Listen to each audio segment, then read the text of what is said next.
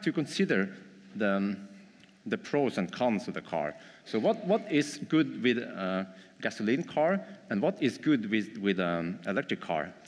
And I put all the specs together, and I found that, well, okay, so the Tesla is very, very tempting because you have lots of power, and it's also green. I always wanted to go green, but before you had all these small-looking cars that didn't really look like cars. But then with a Tesla, it could be something, but for me, it was like 50-50 chance.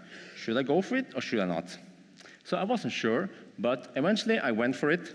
I ordered a car, and when I got it in 2013, the day I got it, only hours after I received the car, I went on a road trip.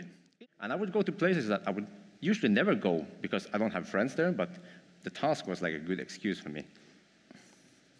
And I soon found out that the car has lots of storage, and it is a pretty large car. It's almost 5 meters long. It is larger than the BMW I had before.